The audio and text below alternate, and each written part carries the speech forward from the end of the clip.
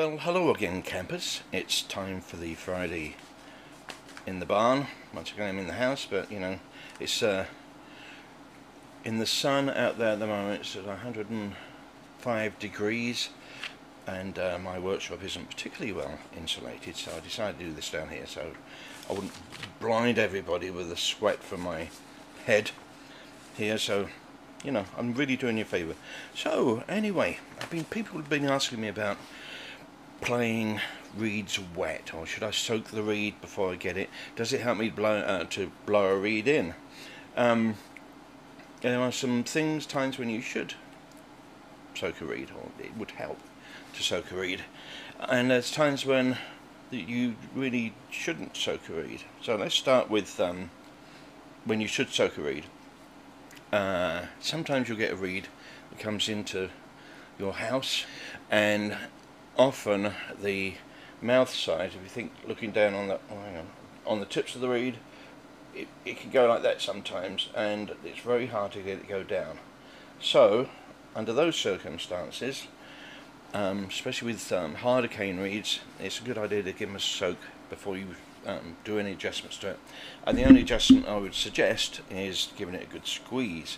Now if you do it when it's dry, that cane's going to be much more brittle and much more likely to split on you. So do yourself a favour, soak the reed first, and then give it that, describe that rocking thing, squeeze it just above the staple, give it a little rock, and just check the mouth size.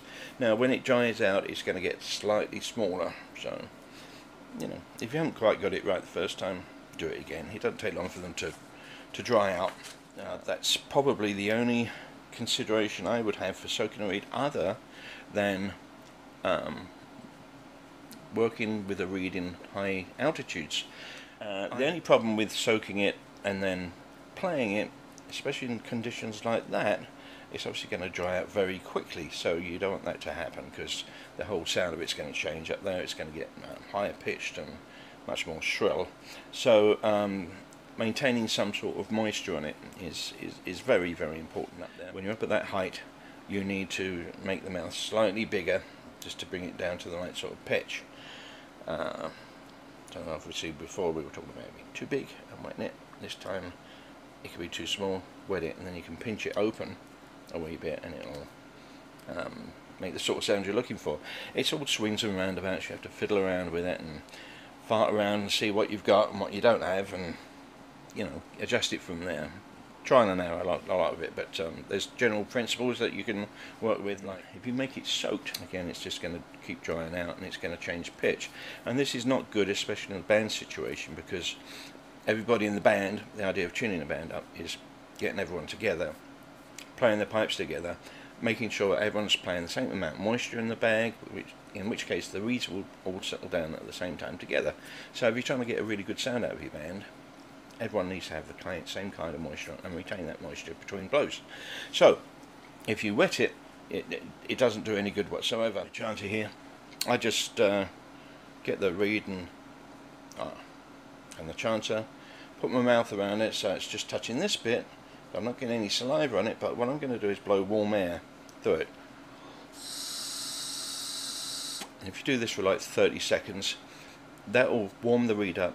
The moisture from your breath will impart plenty of moisture for playing the reed, and hopefully you can maintain that kind of thing once you're playing in the bag. It'll be nice and warm. Your warm air's coming through, so you're at head start rate, should we say. Other people have said if you put spittle on it, it'll ruin the fibres of the reed. Well, that's actually not true at all. Cane is kind of celluloid, and your spittle in your mouth is really breaks down sugars, so it'll have no effect on the chanter reed whatsoever. The only thing it may do is if you do this a lot, it's going to cause mould. Mould will grow there, and that's going to ruin a reed. That's another question, by the way. Should I keep the reed moist all the time? I don't see that that's necessary, and if you keep it too moist and you've got it put away somewhere, it's going to contain mould. Right, here's another thing. If you do cap your reed and you find it's going mouldy, make sure that you dry the reed out a wee bit before you put it in. You don't want to dry it out completely. It's really hard to gauge, but obviously if you do find it getting mouldy, you're putting it way too wet, so just be sensible about it. Some people are wetting their reeds to make them easier to play when breaking in, which is, I mean, I don't see the point of it. If it's too hard to play, scrape the darn thing. I mean, just make it do what you want it to do, rather than bending to its will. Make it bend to your will. So there's no need to play anything that doesn't work straight out the gate for you. And if it doesn't, make it work. Cut it around and make sure that the thing's vibrating efficiently. That's a very big thing about reeds. You can make a very easy reed put out quite a lot of sound because you've got it vibrating at an efficient level, so it's going to make more sound with less effort. That's about it. So just bear those things in mind when you're playing a reed, and if you get a new reed, I've got a book out, shows you a lot of the stuff that you can do, and it's in pictures. It's a really comprehensive book, so it's worth a look. I've also got a lot of videos out on YouTube on the Apps channel, so have a look at those. So I will see you hopefully next week, and I wish you all well. Thank you very much.